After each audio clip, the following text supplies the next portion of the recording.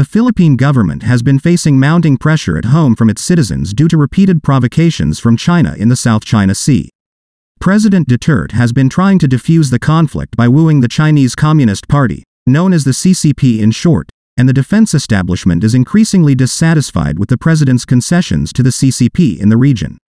This started with the Hague arbitration in 2016, where the Philippines accused the CCP of violating the United Nations Convention on the Law of the Sea, also known as UNCLOS, by claiming maritime rights based on the 9-line.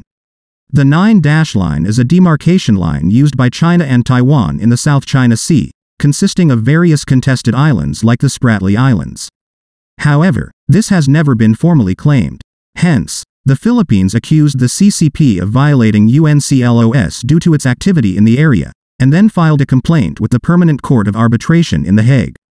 On July 12 of 2016, the court issued an award in support of almost all of Philippines' claims on issues related to the case, and the tribunal's 5 arbitrators unanimously ruled that under UNCLOS, the CCP has no historic rights to the natural resources of the South China Sea based on the 9-line.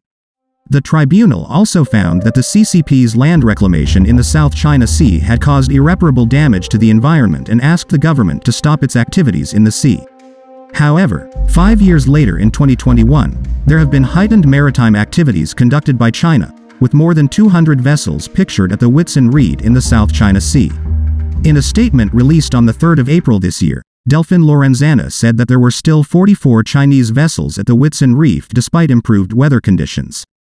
He said, "I am no fool. The weather has been good so far, so they have no reason to stay there.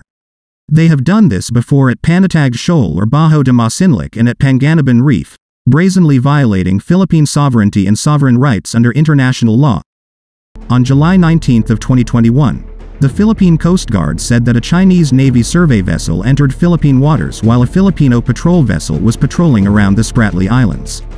The Chinese vessel maintained its course, speed, and radio silence, forcing the Philippine vessel to come within earshot and use speakers to issue a warning.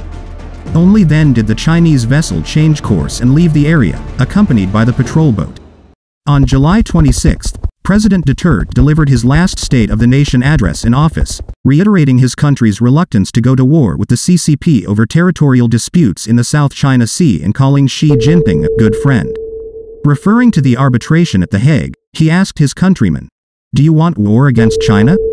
Well, I'll tell you, even on the coast beach of Palawan, before you can take off, the missile of China would be there in about 5 or 10 minutes." However, retired Supreme Court Justice Antonio Carpio refuted the president, saying, "That's the reason why we went to The Hague, because war is not an option," adding that the CCP cannot repudiate an international arbitration on the grounds that it did not attend, because it already signed to UNCLOS and ratified the convention in 2006. He added, "When you ratify UNCLOS, you give your consent in advance to any future dispute under UNCLOS settlement mechanism. China has only itself to blame, and it knows that."